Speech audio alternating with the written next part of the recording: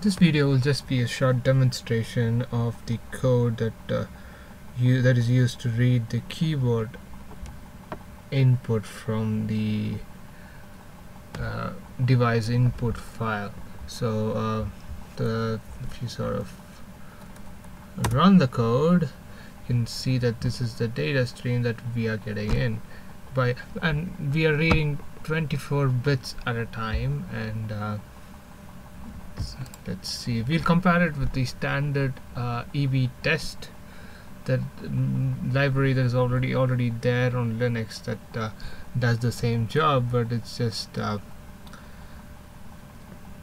as a validation. So as a validation test to ensure that we are whatever values that we are getting is the same the same that other programs are also getting. So if we let me hold on a second.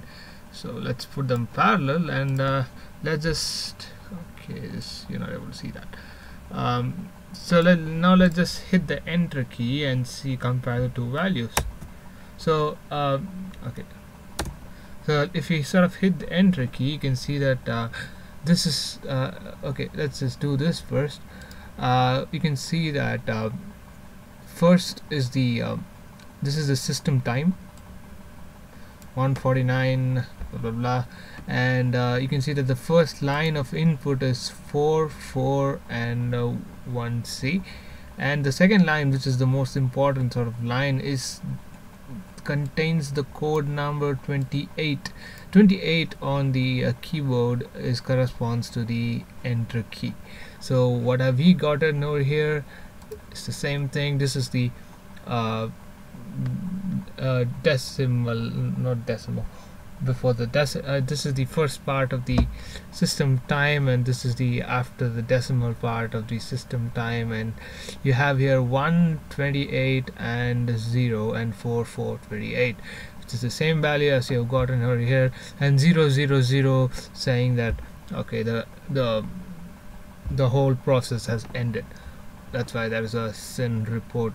I believe that's why there's a SYN report over here, meaning that the operation is over successfully. So so you can sort of see, let's just press another key let's just do A, and if you do A, the corresponding key number is 30, and you can sort of get here only 30.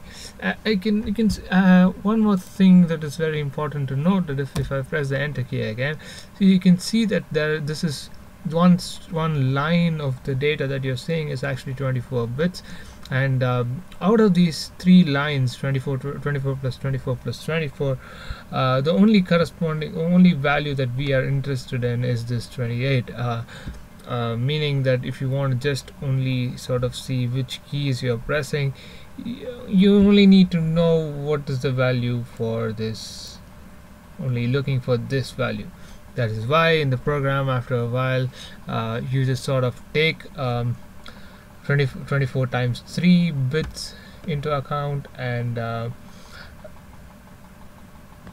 okay, if we take it into account and only extract this value from it.